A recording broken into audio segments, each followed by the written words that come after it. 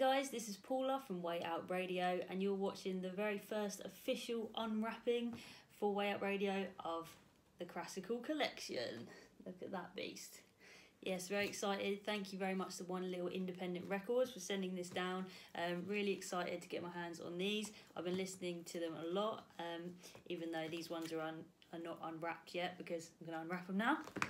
But yeah, amazing stuff, and the artwork has been redone by G, so I'm just putting it together like a puzzle right now. And yeah, it's amazing to see what she's done with this. So if you don't know, Crass are an amazing anarcho-punk band formed 1977, originally by Steve Ignorant and Penny Rambo. And I mean, I'm sure you're a fan anyway, so you know the drill, but they caused a storm. They've influenced a lot of people, and they touched on a lot of things like speaking about feminism, vegetarianism, veganism, animal rights. They were against anti-war, nuclear disarmament, and they're just a really important band, and they remain very important now. Stop the City marches. They did a very early version of that back in the 80s, and they went on to influence myriads of bands, like from, you know, Bob Vylan, the new punk guy coming up, to Slaves, and of course back to like Flux of Pink Indians, and of course like Conflict. So just an amazing band. Well worth checking out if you don't know about them. But yeah, I mean, I'm a massive fan anyway, so first of all, I'm just going to show you this. This is most of my Crass collection. These are the albums I've got. So I've got every single record which I've collected since, I mean, they go back to the 70s and 80s. And so I'm quite young. I was born in 92, so I did a lot of eBay shopping and record shopping and collecting. And then also I've got like all the remasters which they've recently released, like last year. So this is Crass Records remaster there. I've got all of these Abbey Road remasters. So I've got pretty much everything you could want by Crass. So of course the big question is, with this new CD collection, why is it time for the band to reissue these, and is there a point to it? So yes, I can answer that. There's definitely a point. Firstly, the original tapes were disintegrating, and Penny and the band were really worried about the fact that we could lose this music forever, and we might not be able to do this at a later date. So it was essential that the band went back into the studio and fixed up the old masters, and got this all done digitally, and could share it with future generations. Because of course at the time they did all their recording was DIY, and Penny produced a lot of the stuff, and so it was all like very punk, and there was no like professional sort of record label like telling them, oh, you need to put these in an ice tank and save them, preserve them for the future, or any of that madness. So it's just a bunch of guys looking after some old reels, I think. So it's really good that they've saved them, and of course it's really nice to have them on CD as well, because they've never been released like this before. Okay, so I'm going to get into it. First of all, this is the big one, Crassical collection, new artwork by G. Forcha, who's incredible. She works with Banksy. She's inspired so many people. She's an amazing artist. The second reason why it's essential for this collection to be like preserved and reissued is because this isn't just like a normal reissue. I've done a lot of work for Viva La Rock magazine as the reviews editor, and I get reissues every single week, like you know, loads and loads of bands, UK subs, Ruts, Buzzcocks, Clash, like every band you can imagine, like in the punk scene and beyond, are always like reissuing their retro material, which is brilliant, and I love that, and I love collecting all of that stuff. But it's great to know that there's something new and something different, rather than just like the remastering is slightly different and hard to even notice. This is like an absolutely entirely new listening experience. It's just all-encompassing sound, like the panning, the stereo is just insane. It's almost like sitting and listening to like a punk rock theatre production audio. It's like, you know, you've got all these different cut up pieces from TV and radio, and you've got all these different voices coming in. Steve Ignorant, the other people in the band, Eve Libertine, Feel Free, everybody just like chipping in. Penny Ramel with his pots and pans. And it's just like a totally incredible experience to just sit back and hear it all in stereo, like fully clear for the first time. I honestly have to say I was completely blown away by the remastering of this collection, and I'm just so proud of the band and happy that they've put this together and done this, because it's just like, for a fan, it just means the world. So yeah, so that's my opinion anyway. Alright, so let's have a look at this. Loads of stuff in here. As you can see with the records I showed you earlier, they pour, their artwork is meant to be poured over. So here we've got this beautiful little poster with all of the lyrics. Look at that. Absolutely amazing. That is so incredible to have this picture, because I've been looking at it online and you can't really get a good quality of it, so you've got the full shebang there. You can have a really good look at it, and it's absolutely perfect condition to just check out every single bit of the picture. Really amazing. So yeah, first piece, Nagasaki Nightmare. Just all of the artwork, newspaper clippings, all of the lyrics, everything is here. Everything to be looked over all over again by hardcore fans. Absolutely incredible. Reality Asylum. Amazing. Really, really like impressed with this. And you can just see how they've kept the ethos that's run through the band from day one, which is just, it's DIY and it's original, and they've spent hours painstakingly putting all of these together. Like, G is an incredible artist. All of the collages, paintings, everything she's done, all the lyrics done by all of the band. This one's pink. I really like this one. It's really cool. It's done just as it would have been back in '77 or in the '80s. It's just like they've kept with the original formula, which is really important. So that looks a bit Joy Division-ish, doesn't it? This one's like black. It's got the logo on. Welcome Home. A lot of war posters, anti-war messages. You know, you got to wonder how many young people were saved from joining the army because of Crass. I mean, there were a lot of lost kids back then, and there was a war going on, and so thanks to Crass for turning people against joining the army. And also, a lot of people turned vegetarian because of this ban.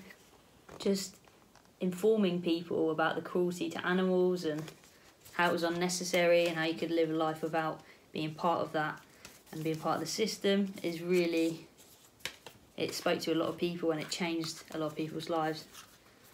There's another book here, and this is just amazing.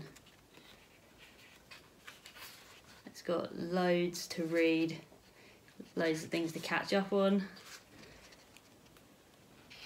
Pictures, colour pictures. This is really beautiful the way they've put this together. We've spent a lot of time on it. Got newspaper clippings about the band. It's really incredible.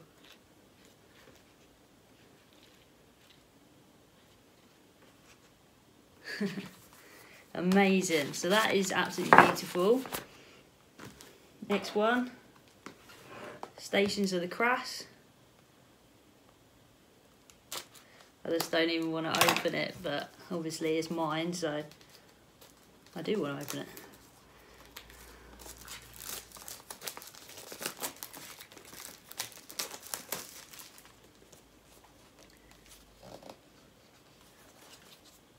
It's beautiful. We've got 2 CDs in this one. We've got John Peel sessions, live at the Pied Ball, Stations of the Crass. Oh, we've got, yeah, a double album hit. Whoa, that is amazing. That is an amazing photo of the band there in their little van. They must have suffered so hard, like getting from town to town in this van. And I know that Steve wrote about it in his book, that they really like did it DIY. There were no hotels on these tours. It was sleeping in the van, or it was sleeping on someone's floor. So that's an amazing photo. I've never seen that before. Really happy with that. And they're all in black, so they're obviously ready to go to a show. I know they used to wear black all the time because it was easier to wash the clothes like that, and it just gave them a really strong image. Really nice image there. And we got a black CD there. Really cool. And I've got another book here, which is, I'm going to be busy. Yeah. Crass. My takes on mistakes and piss takes. We've got a letter written by Steve and some drawings of coppers. This is amazing. Really striking images. Yeah, I'm going to enjoy reading this. And I like the colouring as well. It goes white, red and black throughout the book. So here we got, this page is black. Nice red cover there. It's just beautifully put together. I love the graphic design. Amazing. So lucky to do this. Okay, Feeding of the 5,000.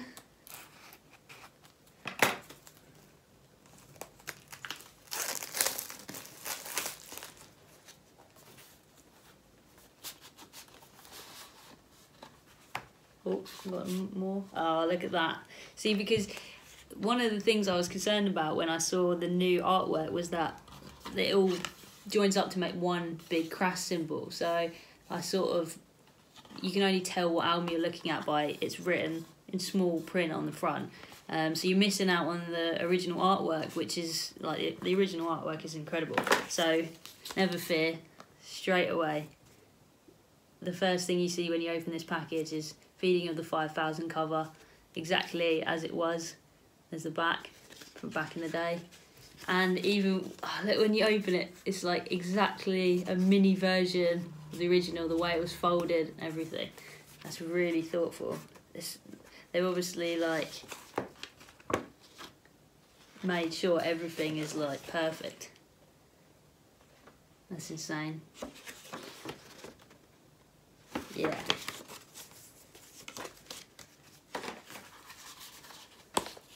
Yeah. And then you got Feeding of the 5,000 there. Oh, I'm loving these photos. Look at this one, a penny. That is just excellent.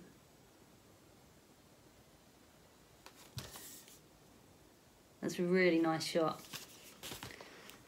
And another book as well. I'm going to be busy. Yeah. Just like loads and loads of literature for you to just, you know, spend years just dipping in and out of, really. Really cool stuff. I mean, I'm a big fan, but there's a lot of this stuff I haven't seen before. Like, this art is amazing. And look at the lyrics there. Just like fading away, fading into focus. Really clever. It's like a poetry book. Yes, very impressed so far. Right, let's do... Should we do Penis MB yet? This is my favourite album of all time. Just spent many hours riding my bike to work, listening to this album on my headphones and just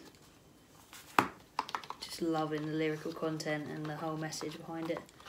One of the first feminist albums to be released.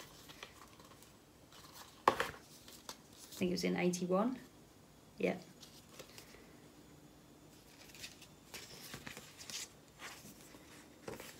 That's just as it was. Really nice. Yeah, that's a great photo.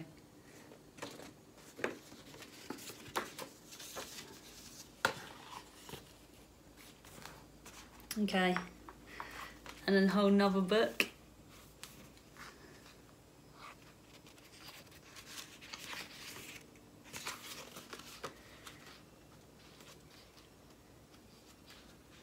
Yeah, really beautiful stuff here.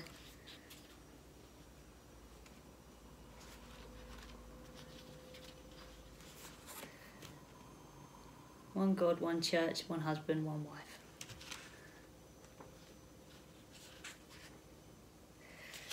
Excellent. Let's see what photo we've got in here then. This is better than like Christmas cracker. Yeah, Crass on stage. You see the banners behind them. They made their own banners out of bed sheets and decorated the halls that they played. They usually just hired out halls because it was better than dealing with promoters and proper venues and stuff. Then you just hire your own town hall and you can charge what you want on the door, and you can serve food and give out fanzines, and they just made the place their own. Really awesome stuff. Excellent. Right, let's go with Yes Sir I Will, another classic. Against the Falklands War, there's a picture of, I think, a soldier who's had his face burnt off, and Prince Charles, I think, is shaking his hand and saying "get well soon," and the man says "yes sir I will," and that just shows the hypocrisy and madness of war, and how he's obviously not going to get better, but he just said he would because he was faced with the royal family. Very disturbing, really. Incredible book here. They've just spent so much time. I mean, like, this isn't as much a CD collection and music collection and back catalogue as it is a book collection. Everything's in here. The lyrics written over old images of war, which is a really cool touch. Who is the slayer and who is the victim? Speak. Yeah, and of course, there is no authority but yourself. I've got a Crass t-shirt on at the moment. Fight war, not war. Destroy power, not people.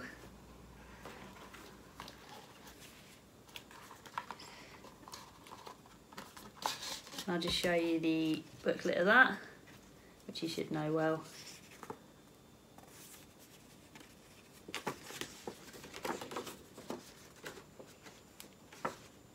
And there's the image there. Amazing. Okay, and that's the image inside the cover. Loads of Union Jacks being flown, and then a man at war, falling in barbed wire. This is like trench warfare. So, it's cool. Right, we've got 2 more to go. Let's do Christ the album, and then 10 Notes on a Summer's Day.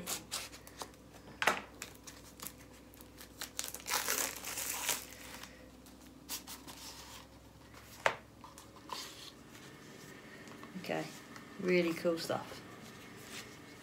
So this one is plain white, and it's a different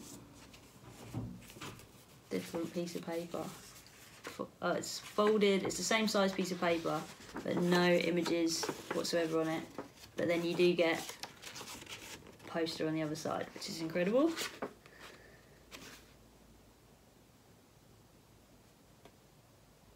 An institution is the length and shadow of one person. Got Maggie Thatcher in the middle there with her arse out. A lot of awesome images collaged together here.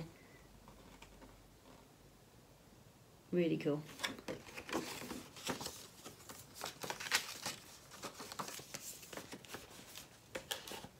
Okay, and then another book.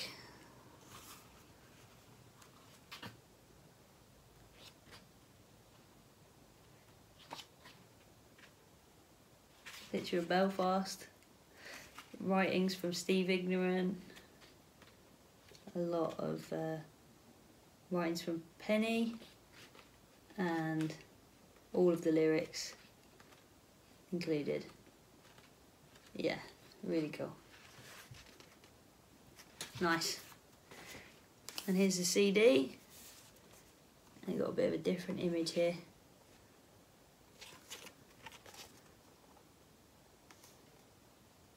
Nice nighttime image of a person standing alone under a lamppost. Cool. Alright, and final one. I'm looking forward to playing all these later and looking and reading all of this content and artwork, and just a massive collection of goodies.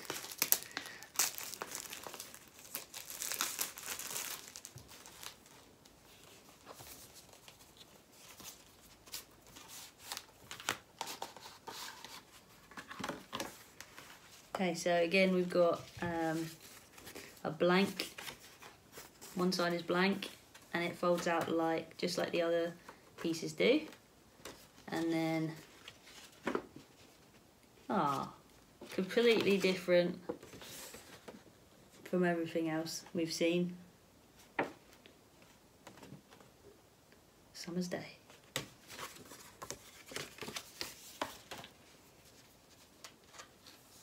This is the Swan Song album, apparently. There's an image here of cobbled pavement with some tracks for a tram and a cat. So that's a bit different. This is their last album, and many of the original members of Crass didn't feature on this. I think it was mainly directed by Penny, and it includes a lot of avant-garde and jazz. But of course, Penny is still an anarchist with the same ideology and mentality, and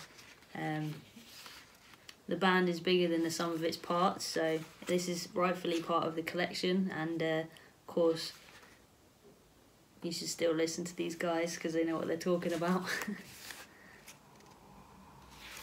Another amazing book here. Really cool. And there's the cover as well. Alright, let's get all this back into frame. Got all this stuff, I've got to put it back now. So, a massive thanks to One Little Independent Records, a huge thanks to Crass. You've been watching Way Out Radio. My name is DJ Paula Frost, and I'm a huge Crass fan. So, yeah, send us a comment, subscribe, thanks for watching, and if you're a Crass fan, then please go to wayoutradio.com/shop, where you can get my dissertation, which I wrote on the band. It's absolutely free. You can make a donation if you like, which is always gratefully received and goes towards my community radio show that I put out every week, which is punk and reggae music. But yeah, it's wayoutradio.com for the free dissertation. I wrote it all about the song Big A Little A and Crass's contextualisation in the economic climate and social climate of the early 80s. And yeah, I'm over the moon with this collection, and I'm going to sign off now. So thanks very much, guys. Bye.